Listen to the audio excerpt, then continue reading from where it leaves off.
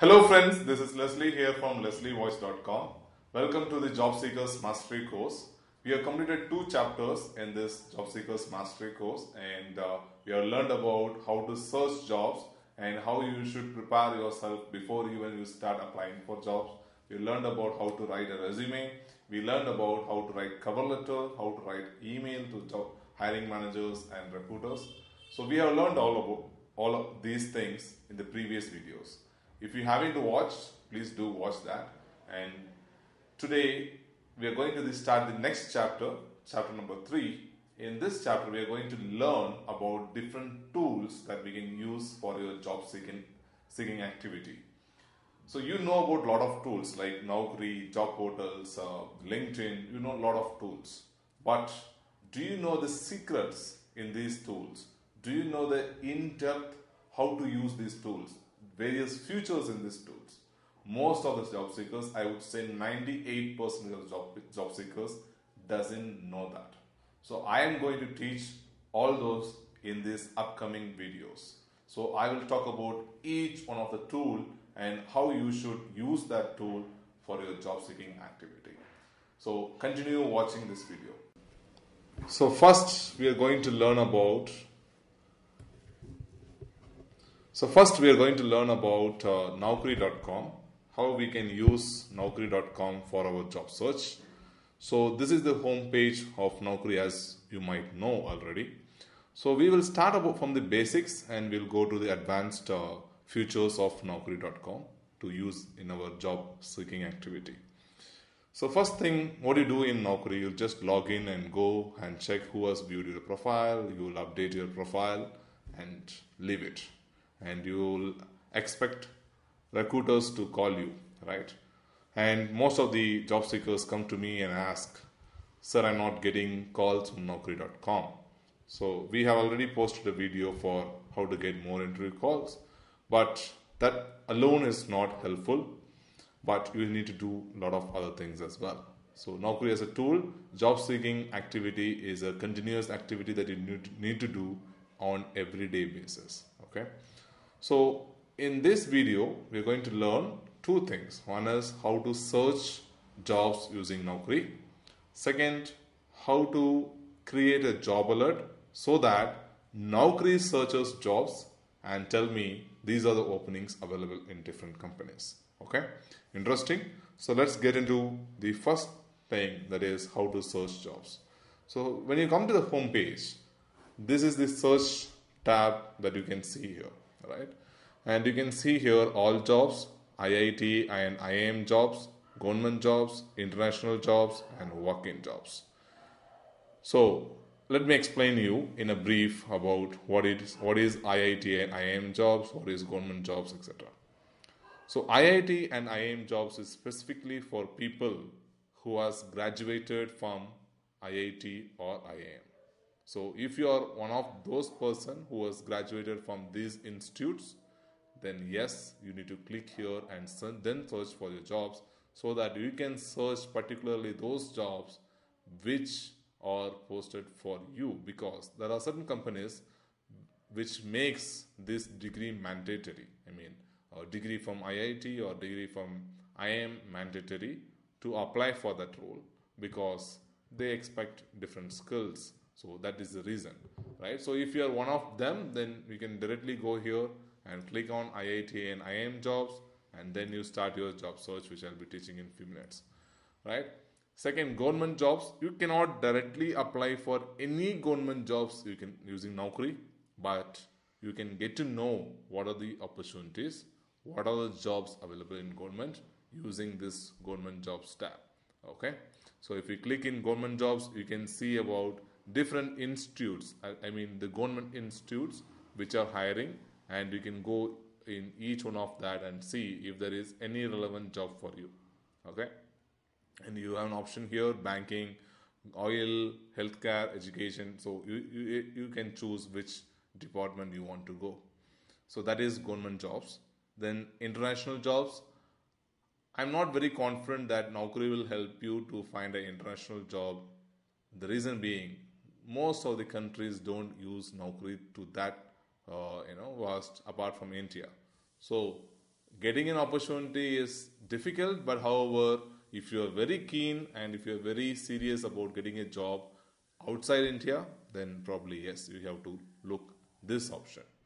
Walk-in jobs, basically walk-in jobs is for freshers or even for experience, but basically the entry-level guys, 2 to less than 5 years of experience people.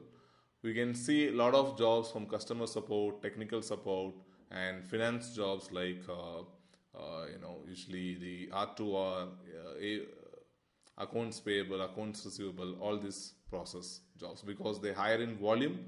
So to hire more people in a short duration, they put walk-in interviews. So if you are very actually in the job market, meaning that you don't have a job now, so you are very seriously looking for a job opportunity, then this is the area that you need to click on and look for walk-in jobs. So you can search here, we can look all the walk-in jobs here as well. Okay, so let's come to the first one, that is the all jobs, right? So here how to search is what we are going to learn now. So here is a search button which says key skills or designation or company. Depends on which criteria you want to search job. I will recommend you to go and search jobs based on your skill rather than company or designation, because company can have multiple openings, but if it doesn't have your skill or the job for your skill, then you might not be able to apply for that, right? So I would recommend you to go for skill wise search, and then there is a location, experience, and salary. So let's do a search for Java developer. So I'm giving Java, so what are skills Java developer will have. So I'm giving those skills here, right? So if you don't know how to give key skills, then there is another video in my YouTube channel. Please click on that and watch it, which says how to find your key skills. Right, so these are a few skills in Java, and I want to search a job in Chennai, and I'm also flexible to work in Bangalore, so I'm giving Bangalore. Right, experience, I have, let's say I have 4 years of experience, so I'm choosing 4 years here. I'll recommend you not to give salary because most of the companies might not disclose their salary, or some companies even put less salary or more salary like that. There will be a lot of confusions, so don't go by salary. Just give these informations and click on search. Then you will get a page which lists out all the jobs relevant to Java developer. Okay. So before you go job by job, here is another interesting filter that you have in Naukri, the freshness filter. You can see here last 30 days. That means all the jobs which are posted in last 30 days is shown here. But if you are a very active job seeker and you want jobs very quickly, then I would recommend you to go for last 7 days, right? And if in case you are a very niche skill, you are having a very niche skill and you don't see much openings, then ideally 30 days would be better. But if you are a very common skill like Java, .NET, web development, then ideally it should be 7 days or 3 days even. So let's go by 7 days. And we can go each one of the job here, right? So let's see this job. Hexava Technologies is hiring Java JDB professionals on Saturday. So I think this is a walk-in interview. Let's see what it is, right? Yes, it is a walk-in interview which is posted. You can see the walk-in interview as well. So if you are somebody who is available on Saturday and you can apply for this, to apply for this you have to go directly to the location mentioned here and attend the interview. Okay, so that is a walk-in interview. But let's come to some other opportunity here. Let's see. Okay.